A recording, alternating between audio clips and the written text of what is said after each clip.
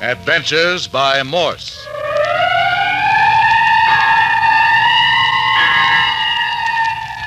Carlton E. Morse presents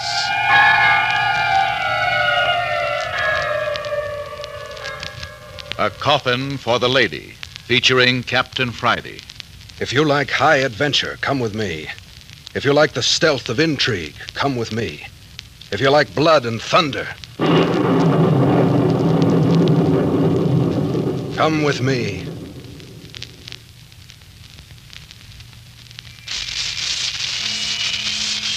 The evening dusk was fast settling on Port Lancer, far up on the Canadian coastline, as Captain Friday and his operative, Skip Turner, picked up the trail of Judith Wright. She led them down the main street of the Canadian seaport village and then off into the woods. She finally came to a log cabin just as darkness settled, knocked, and was received inside. Captain Friday and Skip tiptoed to the window. But let Captain Friday tell you what brought them to this out-of-the-world settlement. My office in San Francisco was approached by a Major Lawrence of a branch of Army Intelligence. I was asked to bring one of my men and do a job for the government. I chose Skip Turner as he was a good outdoor man and was fast with his fists in a tight place. We were transported by seaplane and put down in an isolated cove off the coast of Canada. There was a fast speedboat waiting for us. With Major Lawrence, we crossed over to a tiny atoll called Marmaduke Island, some 10 miles from the mainland. Major Lawrence hid us in the underbrush near the shore and told us to be ready for action at any moment. Then he went inland. At the end of 3 hours, a man in the uniform of a GI burst into view carrying a girl in his arms, and in his back was a knife blade. The girl was bound and gagged. The GI lived long enough to gasp, "Get the girl to Port Lancer," and then he died. We grabbed her up just as rifle fire began to pour in on us from behind. We got her on the boat and got her to the mainland where horses had been planted for us. In 6 hours, we were in Port Lancer. Yeah, Captain, but once in Port Lancer, stuff began to happen. All right, Skip, you tell it. Well, we took our horses to the only stable in the dump. What the old coup to run the stable tried to do but knock Captain Friday and me over the head. Well, in the rumpus, Judith, that was the girl's name, Judith Wright tried to give us a slip, and that's when we followed her. We slipped up to the window and peeked in, and there she was laying on the floor. And some big goon was picking her up and putting her in a coffin. I'm telling you the honest truth. There was a coffin there, sitting on 2 chairs. And this guy in the room picked up the girl and put her in it. And she wasn't dead either. I saw her face. And just at that point, a voice said, "If either you gentlemen so much as twitch an eyebrow, I'll blast you to kingdom come." Captain Friday, did you hear what I did? Yeah. Well, are we going to take it? Put up your hands, Skip. Don't be a fool. Very excellent advice, Captain Friday. So our hands are up, so what do we do now? March over to the front door. Come on, Skip. But, Cap, Do I have to tell you twice? You're the boss. That's far enough. You want me to open the door? Keep your hands right where they are. Abed, Didn't hear you. keep still. What is the matter? Oh, who are these men? Search me. Found them peeking in the window. What is that? Yeah, I thought you'd want to interview them. Yes. Come in, gentlemen. Sure. Hello. Wolf skins and bear rugs on the floor. You will please keep your hands up. Close the door, English. Yeah. I have them covered. Take away their weapons. We don't carry guns. Such them. It's a pleasure. If you touch my extra pack of cigarettes, I'll still you. What is your name? You talking to me? I am. Bart Friday. This other guy called him Captain. Okay, Captain Bart Friday. The title's honorary. Yeah, I see. And this man, what's his name? My sidekick, Skip Turner. Eh, nothing on either of them, Abbott. You can put your hands down. okay to smoke? Go ahead. Sit down if you wish. Thanks, we'll stand. Suit yourself. Now then, what are you 2 men doing here? We're strangers here. We got away from Port Lancer and got a little mixed up. That's a lie. They trailed the girl here. You saw them? I did. What do you men say to that? Then you admit you're holding Judith Wright prisoner. Judith... who is Judith Wright? That blonde, blue-eyed girl who came in this cabin less than 15 minutes ago. Her name is Judith Wright? That's the name we know her by. What did you do? Invite her in and then slug her behind the ear? That is rather a strange accusation. Oh, don't try to be so mealy-mouthed. We got a glimpse in the window. We saw her stretched out on the floor. We saw you pick her up and put her in the coffin. Coffin? That's what I said, coffin. You saw me pick up this Judith Wright girl and put her in the coffin? You're repeating yourself. But you can see for yourself. There is no coffin. That curtain wasn't pulled across the far end of the cabin when we looked in the window. Are you saying that I have a coffin hidden behind that curtain? A coffin with a girl in it. English. Yeah, I'll be... Pull that curtain aside. These men apparently have hallucinations. Go ahead. Pull it back. Sure. Why not? There you are. Hey, Captain. As you can see for yourself, these are my sleeping quarters. There was a coffin in here. My good man. Don't give me none of that my good man stuff. I saw what I saw. But you can see for yourself. There is only one entrance to the cabin. One door and one window. You came in the front door. And the window is nailed shut, as you may observe. There's a closet over there. What's in that? You may look for yourself. Thanks.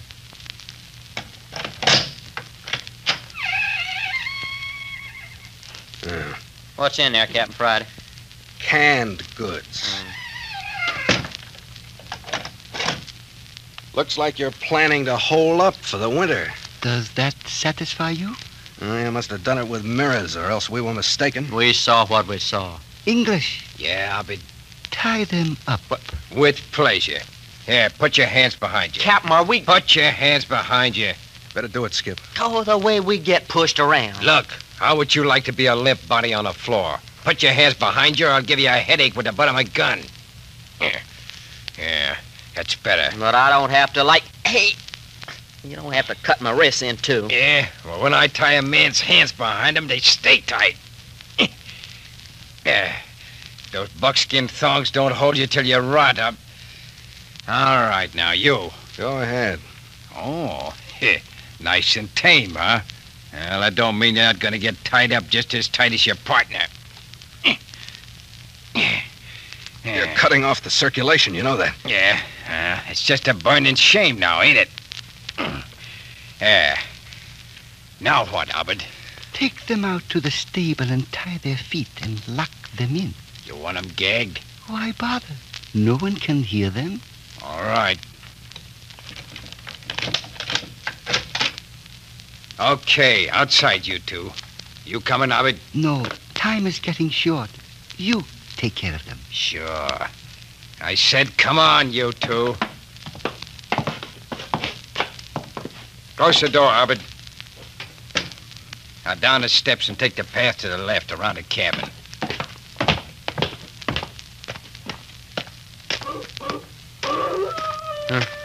What's that? Sounds like a wolf. That ain't what the wolves sound like down in California. You're thinking of the Hollywood kind. This is the real McCoy.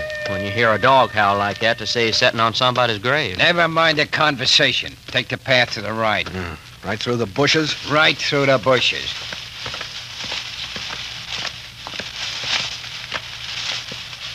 All right, hold it. Hey, there is a building back here. Hidden back here in the brush.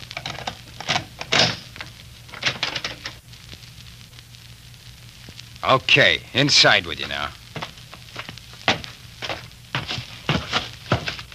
Well, it's a barn, all right, but no horses. Hay on the floor, though. Okay, both of you lie down on the floor. Now, just a minute. Why, you lousy. Hitting a man with his hands tied. When I tell you to do something, I don't want any back talk. Now lie down on the floor. Come on, Skip. Yeah. Okay. All right, turn around your faces and stretch out. Great stuff. I just love being somebody's prisoner. Yeah. Put your feet together. Yeah. I'll lace your ankles together with this buckskin thong. Want you boys to be here when we get back. Why don't you just saw my feet off and be done with it? Yeah. Now you. Feet together. You know, a person could freeze to death in a place like this overnight, this kind of weather. It's a thought. Yeah. Now, you two boys just make yourselves at home. I gotta be going.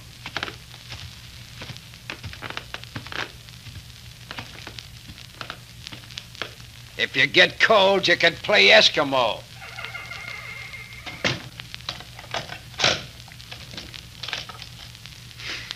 Now, ain't this great? Listen, Skip. They didn't examine my shoes. I've still got that razor blade tucked in the sole of my shoe. Hey, I forgot about that. Squirm around in the hay. If you can get your fingers on it. Yeah.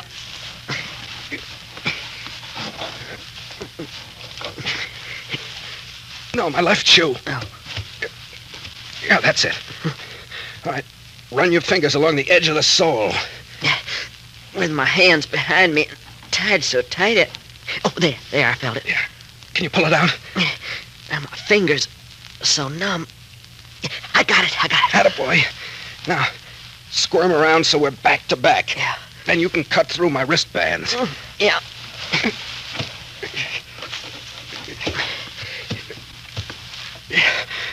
Okay, how's that? I'm having a heck of a time hanging on to the razor blade. It's so thin and my hands are so numb. Hey, hang on to it. If you ever drop it in this hay, we'll never find it. I think I'm getting it. I'm sawing or something. It's the buckskin thongs. Keep at it. Hey, you got it. My hands are free. Good boy, Skip. Now, let me take the blade. I'll have you free. Attaboy. My hands feel like I was wearing boxing gloves myself. Yeah, there you are. Oh, it's swell. Now I'll cut her ankles free. Yeah, that's mine. Hold still a minute. Yeah, there you are. And now let's get out of this place and settle up with a couple of ugly How customers. do I slip this blade back in the sole of my shoe? Let's don't go off half-cocked. About what? I mean, let's don't go rushing around until we get this thing figured out. Well, we know that Judith Wright went into the cabin. We saw her. And we saw a coffin through the window. But neither Judith nor the coffin were in the cabin when we went in. They had to be. You got any ideas? No. You? How about a trap door in the floor? Hey, of course. I think so, too. And I didn't like the way that Orbit bird said they didn't have much time. Much time for what? Search me. Well, I think it concerned Judith Wright in the coffin. Well, then, brother, we better get out of here and fast. Okay. We'll work on the principle that there was a trap door and the girl was hidden below in the basement. How are we going to get out of here? Break down the door? Can't make too much noise. Well, what else? There's no windows, and it'd take a coon's age to cut through these logs. Let's look around a minute.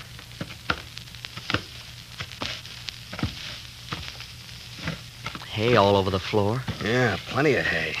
But it doesn't look or smell like there's ever been a horse in here. I wouldn't know. I'm strictly a city boy myself. Let's walk along this passage. Maybe there's another one. Look out! Skip! Skip, you all right? I guess so. What happened? We fell through a hole in the floor. It was covered with hay. And where are we now? I don't know. About 10 feet underground would be my guess.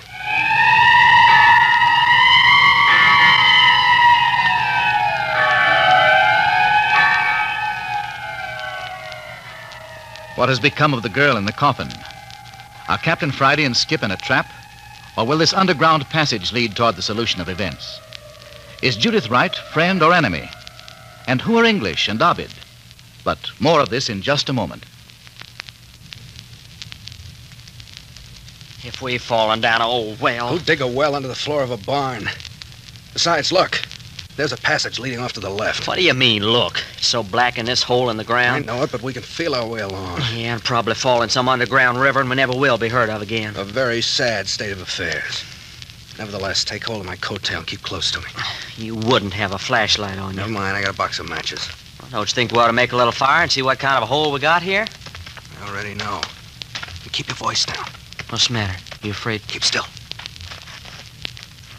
There's a light up ahead. Daylight? It was after dark when we fell into this hole, you dope. Oh, yeah. Well, what you guess it is? I think this passage is leading us back to the basement under the cabin. Hey, if that's the way it is... Come on. Make it easy on the footsteps. Yeah.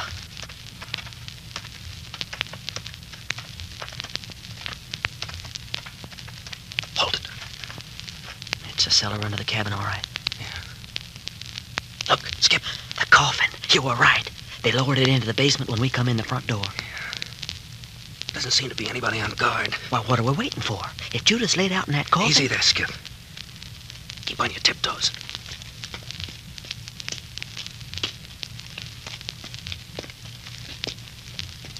Nice cement basement they got here. Never mind. Captain Friday, they got the lid screwed down on the casket. You sure? Yeah, look. Just freshly screwed down. Here's the screwdriver they used. Handle's still warm. You think the girl's inside? We saw them put her in. But she was alive. Hey, wait a minute. Hey, what are you doing? I just thought if she was alive in there. Hey, you hear that? Listen. Try it again. Now listen. There it is. She's alive in there. Oh, them dirty. Here, give me that screwdriver. Can you imagine anybody cruel enough to bury a beautiful girl alive? Yeah, especially a beautiful girl. Yeah, especially if... Okay. What are you doing? I found it with a screwdriver. Quicker, we get that lid off. Yeah. I got two of them out. Come on, easy. Just freshly screwed in. Trouble is, I don't get the idea. Judith Wright gave us the slip to come here of her own free will. Why'd she want to get herself buried alive? She don't. Nobody does. Somebody's double-crossing her. There. They're all out on my side. I got one more. Here, let me take it. I was apprenticed out to a carpenter when I was a kid. Amazing how much light one coal oil lantern gives off. Mm-hmm. Lights up this whole basement. You got it? Yeah. Now let's slide this lid off. Okay. Up with it. Heavy. Yeah, easy. Okay, that's enough. Who are you? Hello, Judith. The Marines have landed. You? It is you? Yes, Miss Wright. Who did you expect? You fools. You unutterable, meddlesome fools. Hey, now. Here, let me help you out of that casket. You keep your hands off me. You keep away from me. You mean you like it in there? They said you were prisoners. How did you escape? Well, we're like that. Houdini could do it, Skip Turner and Cap Friday can do it. Oh, this is rather ridiculous. Look, do you mean to say you refuse to get up out of that coffin? All I tell you is go away. We're supposed to be protecting you. I do not wish protecting. You mean you just want us to go away and let them bury you alive in peace, is that it? Bury me alive? Is that what you said? Bury me alive? Well, that's usually what to do with folks that put in caskets, ain't it? Bury them. I never heard such crazy talk in my life. What's your idea of what they're going to do with you, Miss Wright? That I do not wish to talk about. But you don't expect to be stowed away in the ground. Stop talking about things like that. Huh? What's the matter? If either of you men move... Uh-oh, here we go again, our friend Abid. Be quiet. If either man moves, he will be shot in the back. How did you guys sneak in here? I said be quiet. Mr. English, use that blackjack. With pleasure. Hey, hitting a man behind the ear with his hands up. Oh, Good. That was terrible. Exactly what they deserve. Now then, Mr. English, tie these men up this time so they will stay tied. all I can do is my best. And make it quickly. And then screw the lid back on this casket. And we will get the girl and coffin away from here. Oh,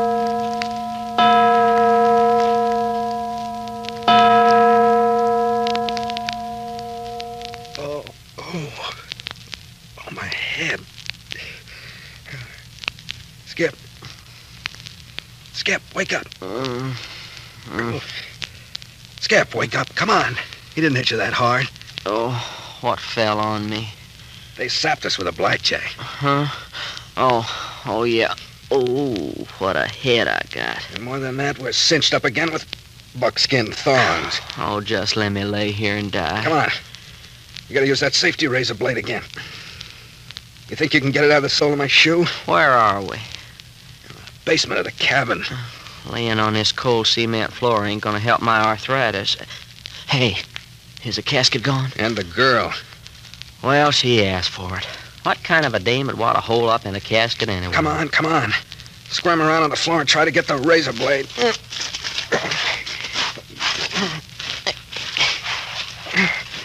How's that? I don't think... Oh, yeah, I got it. Yeah, good boy. We ain't repeating ourselves by any chance. Never mind that. It's a good gag as long as it works. Now, slide around here so we're back to back and saw my bonds loose again. Why do the dirty villains always have to tie your hands behind you? That's what makes them villains. Can you reach me? I'm cutting on something. Oh, my That's my wrist, you dumb half-wit. Well, my fingers are so numb. Well, that's it. Now you got the bonds. Hey, look, Captain, the next time anybody wants to tie us up, let's put up a fight. Yeah, according to how many guns they got pointed at my spine. Yeah, oh, that's it. Okay, now give it to me and I'll cut you free. Oh, it won't be no use. I'm gonna lay right here and die anyhow. There. Now your ankles. Man, he sure cinched up on these thongs. Man, Here you are. All right, get up and move around while I cut me free. I couldn't move. Get up, Skip. Get that circulation started. You feel better. There. Okay, just tuck the blade back in the sole of my shoe. There we are. Now, come on. Up on your feet. There. I feel like I'm walking around on the stumps of my ankles. Oh, same here. Oh, it'll be all right. Come on, move around. Oh, doggone torture chamber. Yeah. Hey, look there. Steps going up to the trap door on the floor above. Is that where they come from when they nailed us? Yeah. Let's try it. The trap door's probably locked. Well, all we can do is try.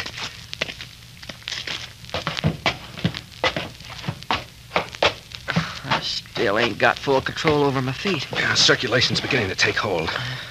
Oh, just a minute. Hey, the trap door's unfastened. Yeah, seems to be. Up we go. Yeah, there it is. Okay, come on up.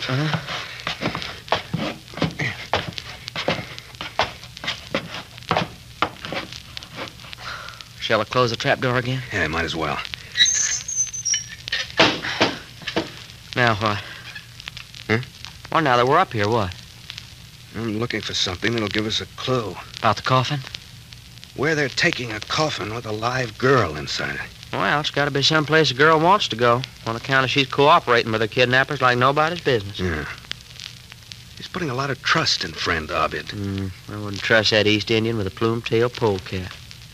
Huh? What you got there? Never mind. Come on. You mean outside? I mean down at the waterfront. Come on. What's down at the waterfront? That's where they've taken the girl. You mean they're taking her down and dumping her in the harbor? Don't be so dumb. There's a steamship in the harbor. We heard the whistles earlier tonight. Stowaway. That's what this is all about. She's going aboard in a coffin as a stowaway. Well, one idea has penetrated that thick skull anyway. Well, Come on, if we cut through this underbrush, we'll save a little time.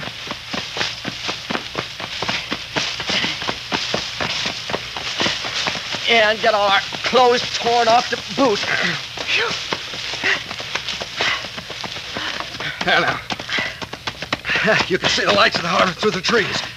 Running through leaves up to my knees. We'll be through in a minute. I feel like I was trying to run on inner spring mattresses. There.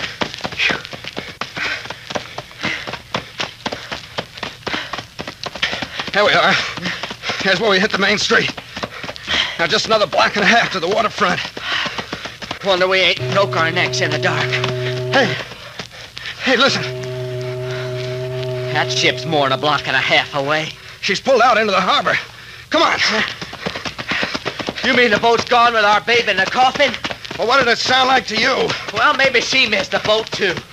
Oh, you're a great help. Hey, there's a group of people down on the wharf. They got the floodlights on. I'm more interested in that searchlight out in the bay. That's our ship pulling out. Hey, let's ask somebody if the casket went aboard, huh? Hey, you, did they take... Well, if it ain't Mr. English. How did you two men... Never mind about that. Did that casket go aboard? Now, look, Joe. Answer Captain Friday when it talks to you. Well, supposing it did. Was the girl in it? Careful, Skip. The crowd's drifting over this way. Well, we got what we want out of this bird. Now for a little revenge. Skip!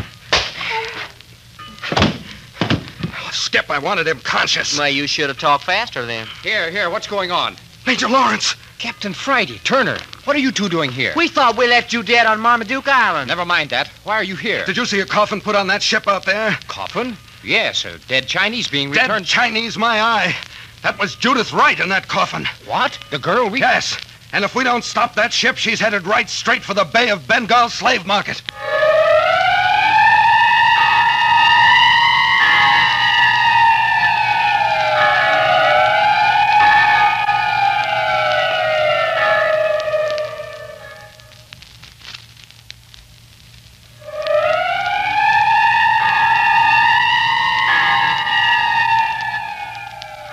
headed for the Bay of Bengal slave market. What does that mean? Why is Major Lawrence of military intelligence interested in this headstrong Norwegian girl? And why is she so anxious to put herself into the hands of unscrupulous persons?